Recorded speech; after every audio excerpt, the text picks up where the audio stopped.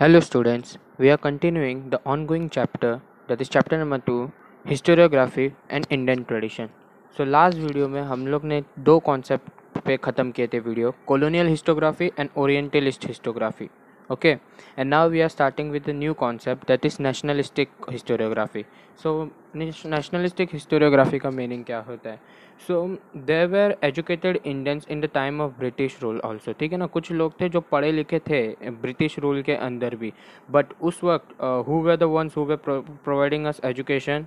Of course Britishers ही हम लोग को एजुकेशन प्रोवाइड करते थे. ठीक है, so there were many historians who were educated under the British education system, and once they were educated they understood how British use to prejudice the history that they were writing. ठीक है ना, कि कैसे British अपने culture को जो colonies India में बना रहे थे उसको कैसे तारीफ करते, मतलब अच्छा बता रहे थे, and how they were ridiculing demeaning the Indian tradition और इंडियन कल्चर. ठीक है, जैसे कि हम लोग ने लास्ट वीडियो में दो एग्जांपल देखे थे, ग्रैंड डफ और कर्नल टॉड को. दे वे प्रिजुडाइसिंग the Indian tradition and culture. ठीक है ना, सो जब इंडियंस एजुकेट होने लगे तो they started again writing the history by glorifying the Indian culture and Indian tradition to raise the self esteem, to raise the pride among the Indian readers. ठीक है ना, तो जो इंडियन ब्रिटिश एजुकेशन सिस्टम से भी पढ़ लिख कर इंडियन ट्रेडिशन और कल्चर को ग्लोरीफाई करते थे, उन्हें हम कहते हैं नेशनलिस्टिक हिस्टोरियोग्राफी. ओके, सो इन महाराष्ट्र में विष्णु शास्त्री चिपलूनकर करके एक थे हिस्टोरियन, उससे नेशनलिस्ट हिस्टोरियोग्राफी बहुत इंस्पायर्ड हुए थे. Okay, and he was the one who started criticising the British officer who way प्रेजुडाइसिंग Indian tradition and Indian culture. ठीक है ना, ही वाज द वन. हम लोग ने देखा ग्रैंड डफ और कर्नल टॉड कैसे प्रेजुडाइज करते थे. दे वे glorifying their culture of western culture and how they were criticizing Indian tradition and they were showing Indian rituals in bad image. Okay, so उनमें विष्णु शास्त्री चिपलूनकर ने उन्हें क्रिटिसाइज करना चालू किया इन हिज राइटिंग.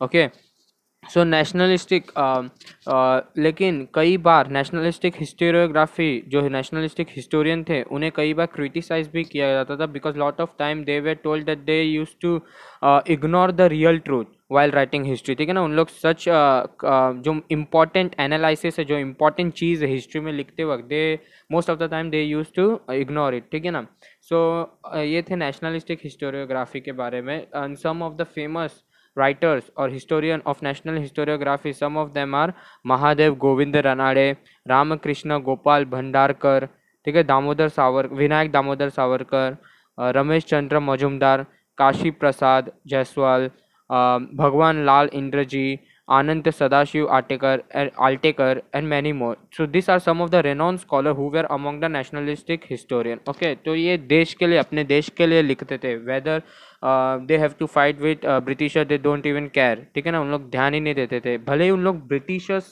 के सिस्टम से पढ़े लिखे हैं, but they used to glorify or they used to signify what is important in Indian culture and Indian tradition, even though the Britishers are writing against us. ठीक है ना, तो भी उन लोग ब्रिटिशर्स को क्रिटिसाइज करते थे, मतलब इतना करेज था उनके अंदर नेशनलिस्टिक हिस्टोरियोग्राफी के अंदर.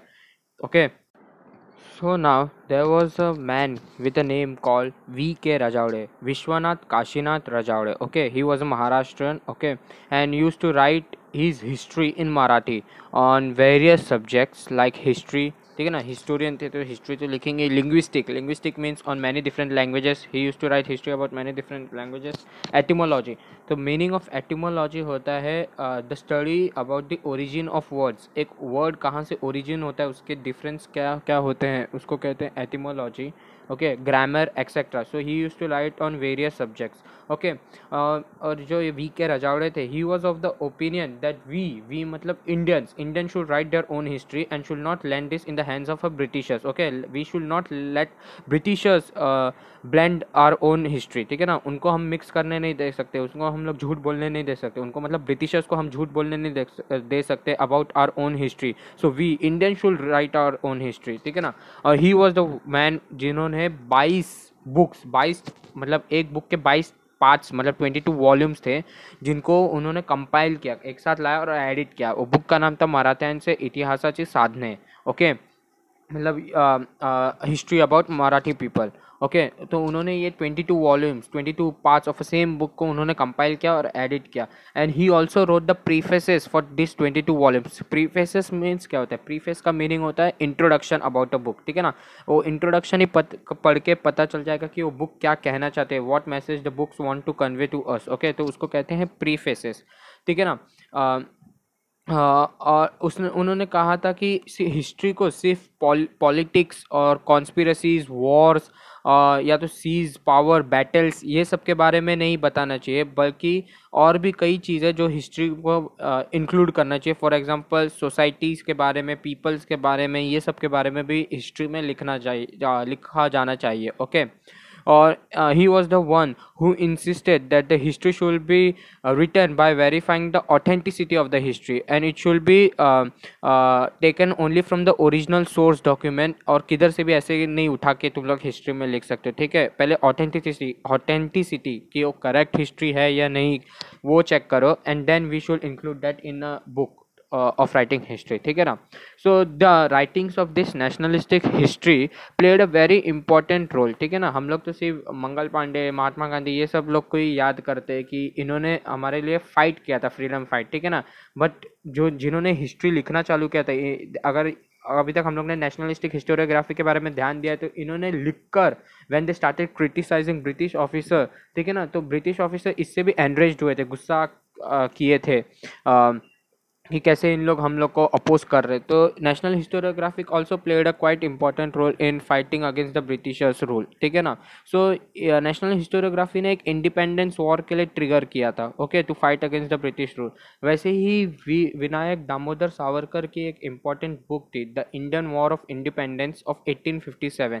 ठीक है ना. This book also played a quite important role. First हमारा फर्स्ट जो ब्रिटिशर्स के खिलाफ फाइट था वो 1857 में ही हुआ था. Okay so this book written by Vinayak Damodar Savarkar played a quite important role in fighting against the Britishers. मतलब सिर्फ जो फिजिकली फाइट कर रहे थे, जो फिजिकली चैलेंज कर रहे थे ब्रिटिशर्स को, नॉट ओनली सिर्फ उन लोग ही इम्पोर्टेंट नहीं थे, बल्कि जो लिखकर ब्रिटिशर्स को भड़का रहे थे या ब्रिटिशर्स के खिलाफ फाइट कर रहे थे, लोगों को एजुकेशन दे रहे थे, इंडियन लोगों को एजुकेशन की कैसे इंडियंस लोग राइट है, ब्रिटिशर्स लोग हमको ऑप्रेस कर रहे, तो उन लोग ने भी फ्रीडम फाइट के लिए काफ़ी इंपॉर्टेंट रोल प्ले किया. ठीक है ना.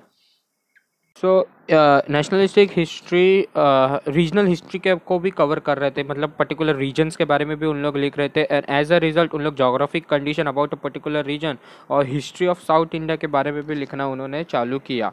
Okay So the next concept is about the historiography in the post-independence era, means how history has played role after achieving independence. Okay, so after achieving independence, historian paid their attention that history should not only include the stories about the kings and queens. ठीक है ना. वो और भी बहुत कुछ aspects include कर सकते हैं. फॉर एग्जांपल सोशल हुए, कल्चर हुए. Social means how society is working, cultural what are the culture of different people from the different regions, economy how does the economy works, कैसे लोग गरीब लोग अमीर लोग कैसे एक इकोनॉमी में मिलकर साथ में रहते हैं. तो जो स्कॉलर्स ऑफ पोस्ट इंडिपेंडेंस थे, means the historian of post independence थे, they started including different aspects in the history. For example communities के बारे में, पॉलिटिकल आइडियोलॉजीज, पॉलिटिक्स के ऊपर, science, cultural aspects, sports systems, ये सब को इंक्लूड करके उन लोग हिस्ट्री लिखने लगे. ठीक है ना. And with this mixture of all different aspects in writing history, basically three main ideologies were born. Ideologies matlab three main ideas to write history were born out of this mixture of writing different aspects of history. वो तीन ideologies थे. First the Marxist history, second the subaltern history, or third feminist history. Okay, so the next concept is about the Marxist history. So if you remember, in the last chapter we understood a concept about Karl Marx, who was a German historian as well as economist. ठीक है ना. तो Karl Marx was a point of view that there should be a relationship between the people who are in the need of goods and means of production. Means of production means जो goods बनाते. ठीक है ना. दो part होते हैं society में, एक जिनको goods की ज़रूरत होते हैं मतलब कॉमन पीपल, एक जो goods बनाते मतलब जो goods बेचेंगे कॉमन पीपल को और पैसे अर्न करते. Okay, so Karl Marx was always from the point of view that there should be no exploitation of the lower class of the people living in the society, and there should be harmony between the people and means of production. मतलब means of production मतलब जो goods बनाते, okay. तो of course the writing of Marxist history is related to means of production and industries, okay. सो यही उनके centre थे writing के, Marxist history के. And there is a one sentence, accordingly to analyse the impact of every social event of significance has remain the basic theme of Marxist historiography. इसका मतलब जो भी social event हो रहे हैं, social event means how a people are functioning in the society, ठीक है ना. अगर वो इम्पॉर्टेंट है, सिग्निफिकेंस है, अगर वो इम्पॉर्टेंट है तो उसका इम्पैक्ट सोसाइटी पे कैसे पड़ेगा, ठीक है ना.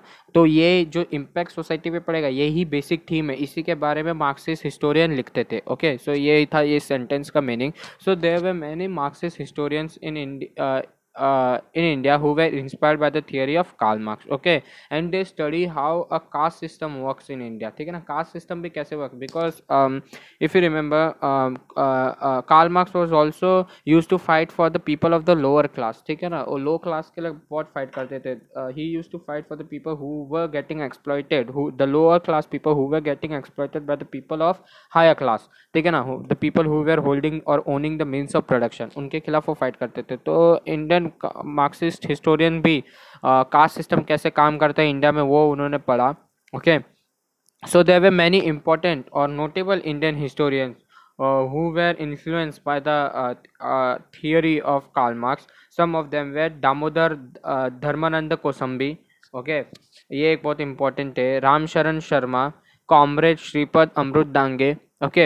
So comrade Shripad Amrut Danke played an important role in spreading the ideology of Karl Marx in India, okay. So comrade Shripad Amrut Dange जो ये थे, he was the founding member of Indian Communist Party, मतलब ये एक political party है, उसके founding members में से एक थे, one of the founding members थे. And this Communist Party of India is still functioning in India, okay. अभी भी ये हैं. प्रिमिटिव कम्युनिज्म टू स्लेवरी, ये एक बुक है, primitive communism to slavery. The book is written by Shripad Amrit Dange to represent his Marxist historiography, okay. So the next concept is about the subaltern history. somewhere or near subaltern history is interconnected with the Marxist history, ठीक है ना, क्योंकि Marxist history में से ही थोड़े थोड़े part subaltern history के related है, ओके. सो सुबाल्टन मीनिंग क्या होता है? सुबाल्टन means low, bottom most rank, मतलब जो एकदम लो लेवल पे पीपल रहते हैं. मतलब अगर मैं नॉर्मल शब्द में बोलूँ तो दलित लोग, उनको हम लोग बोलते हैं, उनके बारे में जो लिखे गए हैं उसको कहते हैं सुबाल्टन हिस्ट्री, ओके, ठीक है ना. बॉटम मोस्ट रैंक्स को बोलते हैं, मीनिंग होता है सुबाल्टन, okay. So there was one Italian historian, okay, जिनका नाम था एंटोनियो ग्रैम्ची, ठीक है. वो उन्होंने ये आइडिया डेवलप किया था. He was important in developing the idea that history should be written from the point of view of this people who way in the position of bottom most, ठीक है ना. उन्होंने ये आइडिया डेवलप किया था कि हमें इनके पर्सपेक्टिव, इनके पॉइंट ऑफ व्यू से हिस्ट्री लिखनी चाहिए, जो पीपल बॉटम मोस्ट में है, ओके. सो जो सुबाल्टन के बारे में, लेकिन हमें हिस्ट्री कहाँ से मिलेगी if we want to right this history about the सुबाल्टन, ठीक है ना. तो इनके बारे में हमें कहाँ से मिलेगी हिस्ट्री, सोर्स क्या है? तो फोकलोर को हम लोग हिंदी में बोलते हैं लोक कथाएँ. लोक कथाएँ means story about a ancestor, हमारे पूर्वजों के बारे में, ठीक है ना, which is passed on from generation to generation by word of mouth. मतलब ओरली हम लोग जो स्टोरी पास ऑन करते हैं उसको कहते हैं फोकलोर. मतलब उनके बारे में कुछ रिटन एविडेंस नहीं है, ठीक है, इसको कहते हैं folklore. So Ranjit Guha was an Indian historian who played a major role in establishing सुबाल्टन history as an important academic school of historiography, ठीक है ना. इन्होंने एक इंपॉर्टेंट सेटअप किया इंडिया में to right about the सुबाल्टन history, मतलब from the point of view of the bottom most rank of the people. But ये सब तो आइडियोलॉजी कब की है? इंडिया में इंडिपेंडेंस मिलने के बाद, ठीक है ना. इंडिया में इंडिपेंडेंस मिलने के बाद इन्होंने सोचा कि चलो हमें तो जो दलित लोग हैं, जो लोअर कास्ट के पीपल है, उनके बारे में हमें उनके तरफ से भी how difficulties they have faced in, मतलब लाइफ में उन्होंने कौन कौन सी डिफ़िकल्टी फेस की रहेगी, ठीक है ना, उनके बारे में भी हमें लिखना चाहिए. But there were many supporters of this classes, ठीक है ना. पहले से ही इंडिया में इंडिपेंडेंस मिलने से पहले ही there were many fighters who were fighting for them, for their rights, for their preserving their life, ठीक है ना. तो उनमें से कुछ लोग हैं महात्मा ज्योतिराव फुले और डॉक्टर बाबा साहेब अम्बेडकर. अम्बेडकर, इन लोग तो पहले से ही शूद्रास, अतिशूद्रास, दलित लोगों के लिए फाइट करते थे, ठीक है ना। सो महात्मा फुले ने शूद्र और अतिशूद्र कम्युनिटीज़ के बारे में, शूद्र और अतिशूद्र मतलब बॉटम मोस्ट होते हैं, ठीक है ना, इन लोग सबसे नीचे रहते हैं आज भी इंडिया में, ठीक है ना। तो इन्होंने इनकी लाइफस्टाइल के बारे में, कैसे उन लोग जीते, उन्होंने एक बुक लिखी थी, गुलामगिरी। गुलाम तो मतलब नाम में ही पता चलता है, गुलामी में कैसे जीते इन लोग, गुलामगिरी। सो right, while by writing this book he drew attention of how the people of the from the community of Shudras and Ashudras were exploited by the people of high class, ठीक है ना। और कैसे इनके साथ भेदभाव किया जाता है, there were lot of disparities, lot of partiality, there in the name of religion, कैसे मंदिर में नहीं जाने दिए जाते, पानी नहीं पीने, लोगों के जो नॉर्मल सोसाइटी में नल्स रहते उसमें से पानी नहीं पीने दिए जाते, खाना नहीं खाने देने जाते, ठीक है ना। सो जो भी उन लोग के साथ पार्शियलिटी होती, डिस्पैरिटीज हो रही थी in the name of religion, वो उन्होंने गुलामगिरी बुक में लिखा था, ठीक है ना। And he Drew attention of the people. So there was also doctor Baba Saheb Ambedkar who way fighting for Dalits, ठीक है ना, दलित्स के राइट्स के लिए वो स्टार्टिंग से ही फाइट कर रहे थे, ठीक है। अगर एक कोई भी सोसाइटी को प्रोग्रेस करने का है तो सब पीपल को साथ में मिलके काम करना पड़ेगा। सो Dalits way also one of the pillars of the society, ठीक है। बट उनको इतना एक्नॉलेज नहीं मिला था during the writings of colonial historiography हो या नेशनलिस्टिक हिस्टोरियोग्राफी हो, किन्होंने उनके पॉइंट ऑफ व्यू से किन्होंने उनको अप्रिशिएट नहीं किया था। So doctor Baba Saheb Ambedkar took the responsibility on his shoulder, ठीक है ना, to right about the Dalits or to bring Dalits into the limelight. Okay, so some of the famous book, two of the famous book of Dr. Baba Saheb Ambedkar is Who Were the Shudras and the Untouchables.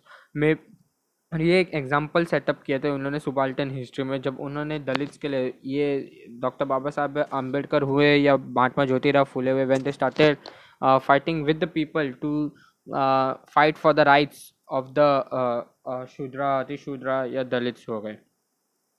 So the next concept is about the feminist history, ठीक है ना। सो independence के पहले भी feminism इतने नहीं थे, मतलब फीमेल इतने नहीं थे जो लोग हिस्ट्री लिखते थे, because most of the females at that time were not educated. But इसका ये मतलब नहीं कि बिल्कुल ही नहीं थे, कुछ लोग तो थे, but the workings of those females were neglected, mostly neglected किया जाता था, ठीक है ना। जो भी उस टाइम पे फीमेल थी जो भी हिस्ट्री लिखते थे, या तो कुछ फीमेल जो अचीवमेंट्स भी करते थे, जिन्हें कुछ अचीवमेंट मिला रहता तो उन्हें निगलेक्ट किया जाता था, ठीक है ना। सो आफ्टर अचीविंग इंडिपेंडेंस, ठीक है, सो सबसे पहला काम तो जो करना था हमें, जो ये हिस्टोरियंस थे, फीमेल का एक पोजीशन सेटअप करना था हमें, ठीक है ना, इन हिस्ट्री फील्ड, ठीक है। उनकी जो भी राइटिंग थी, उनकी जो भी स्टडी थी, उन्हें इकट्ठा कंपाइल करना था, because they played a quite important role in history, ठीक है ना। वुमेन्स के जो भी थे उन्होंने इंपॉर्टेंट रोल प्ले किया था, and it was necessary to rethink the women's position in history, ठीक है ना। कुछ लोग तो थे जो उस वक्त हिस्ट्री लिखा करते थे। सो in talking about 19th century में एक वुमेन थी, ताराबाई शिंदे, ठीक है ना। She was one of the foremost one, मतलब जो पहली थी जिन्होंने एक बुक लिखा था, उनका बुक का नाम था स्त्री पुरुष तुलना, ठीक है ना। She was the one who started to right about the attacking culture of the male dominated society, कैसे male dominated society used to exploit or used to oppress the women living in the society during the 19th century. Okay, right now we are living in the 21st century. So उन्होंने एक book लिखी थी स्त्री पुरुष तुलना, which was published in the year 1882, and this book is known as the first feminist book in India. First feminist book means जो female के rights के बारे में बुक बताता है हमें। Okay, in the year 1888, a book written by Pandita Ramabai was published, and the name of that book was entitled as The High Caste Hindu Woman. Okay, the feminist literature post independence era, मतलब independence मिलने के पास जो feminist historiography थी वो किस पे more focus करने लगी, वो करने लगे एम्प्लॉयमेंट ऑफ वुमेन को एम्प्लॉयमेंट कैसे मिलने लगा, there treatment at the work place, काम पे जगह पे उनको कैसे ट्रीट किया जाता था, पॉलिटिकल इक्वेलिटी, पॉलिटिक्स में कैसे वुमेन का रोल था, ठीक है ना, एक्सेट्रा, ये सब चीज़ पे फोकस करने जाने लगा इन feminist history after achieving independence. सो एक बुक है मीरा कोसम्बी की, क्रॉसिंग थ्रेशहोल्ड फेमिनिस्ट ऐसे इन सोशल हिस्ट्री, ठीक है ना। ये कोई इम्पॉर्टेंट बुक थी क्योंकि इसमें बहुत सारे इम्पॉर्टेंट वुमेन्स के बारे में ऐसे लिखी गई हैं। And Pandita Ramabai, doctor Rukhmabai was first practising doctor, lady doctor in India, ठीक है ना। सो ये कुछ बुक थी मीरा कोसंबी की जो इम्पोर्टेंट थी। इसमें कई लोगों के बारे में दिया गया है, ऐसे दिए गए हैं। So there was also lot of literature from the point of view of Dalit women in Maharashtra, ठीक है ना। वैसे ही डॉक्टर शर्मिला रेये ने एक बुक लिखी, उनके बुक का नाम था writing cast, writing gender, reading दलित वुमेन्स टेस्टिमनी, ठीक है ना। तो ये एक उन्होंने बुक लिखी on the autobiography of the Dalit women, ठीक है। उन्होंने एक ऑटोबायोग्राफी लिखी थी अबाउट द दलित वुमेन के ऊपर। Okay, so apart from this was the about the feminist history. सो हम लोग ने कई सारे आइडियोलॉजी, कई सारे कॉन्सेप्ट्स पढ़े अबाउट हिस्ट्री, मार्क्सिस्ट हिस्ट्री पढ़े, सुबाल्टर्न हिस्ट्री पढ़े, फेमिनिस्ट हिस्ट्री पढ़े, ओरिएंटलिस्ट, नेशनलिस्टिक्स, ठीक है ना। But there were also many historian who were not influenced by any of this ideology, जो खुद के ही अलग इंडिपेंडेंट हिस्ट्री लिखा करते थे, ठीक है ना। दे वर नॉट इन्फ्लुएंस और were not writing under any circumstances this history. सो उन सम of them are sir Jadunath सरकार, ठीक है, सुरेंद्र नाथ सेन, त्र्यंबक शंकर शेजावलकर। तो ये सम ऑफ द नोटवर्दी हिस्टोरियन है जो विदाउट एनी आइडियोलॉजी के, विदाउट ये किसी चीज़ से इन्फ्लुएंस होकर लिखा करते थे। ओके, और अभी रिसेंट टाइम्स में जो फेमस हिस्टोरियंस है यशवंत दिनकर फड़के, रामचंद्र गुहा, ये है, इन लोगों ने कंट्रीब्यूट किया है majorly to the historiography of modern India.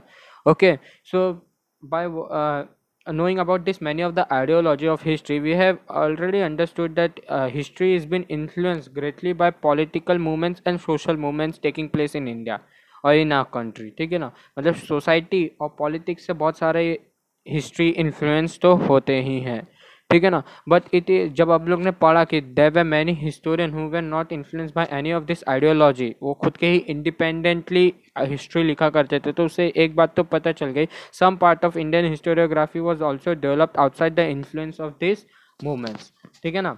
So by this the chapter number 2 is completed. तो अभी एक मेजर काम अब तुम्हारे ऊपर है। मैंने तो I hope I have covered the almost every concept of this chapter and made it clear in front of you. अभी एक मेजर काम तुम्हारे ऊपर है कि रीड तुम्हें करने का है। जब रीड करोगे तभी समझेगा। So start reading the chapter, understand it, any doubts you are free to contact us, ठीक है। Thank you very much.